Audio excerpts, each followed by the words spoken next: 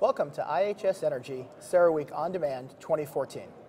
My name is TJ Diora, and I'm Commercial Director for the Power, Gas, Coal, and Renewables portfolio within IHS Energy. I'm very happy to be here today with Joe Kishkill, who is the Chief Commercial Officer for First Solar. Welcome, Joe. Thank you. So you've just been in the solar industry for 6 months. You have a background in the energy industry more broadly, but just in solar for a short period of time. What do you think? Yeah, I joined in September of last year, and it's been great. I've really enjoyed it. There's a lot to learn. I guess the industry is a lot more competitive than I might have thought when I first got into it.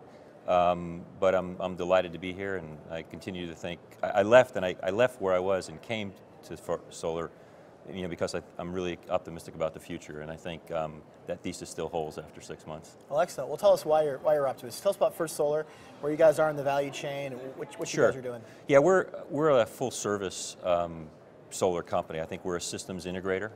We do manufacture panels. I think we're production capacity of around 2,000 megawatts a year, and scheduled to go northward as demand warrants. But we also play turnkey construction contractor in various places around the world, particularly in the Southwest United States. But we're also in the project development business, where we like to play in the project development business. So we'll attempt to develop a project from scratch, raise the financing, and play the role kind of an IPP. So we're basically across the whole chain. Right.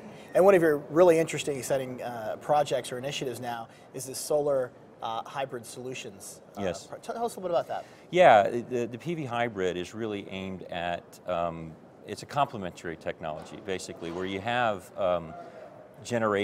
distributed generation, if you will, say at a mine or something in a remote area that depends upon expensive liquid fuels like diesel in order to generate power.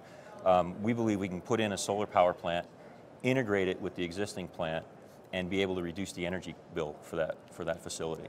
So it's much more, while we're installing solar capacity, it's really about deriving the energy from that to basically offset fuel usage.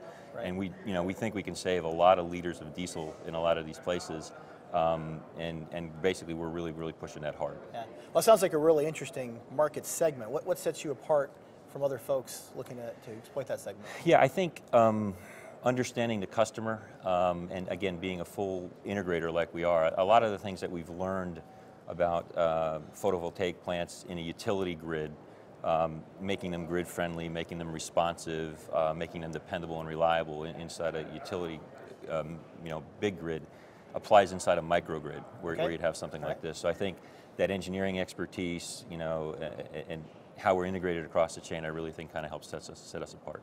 Yeah. Well, it sounds really fascinating. I appreciate you spending some time with us today. Thank you. And thank you for joining us here at CERAWeek On Demand.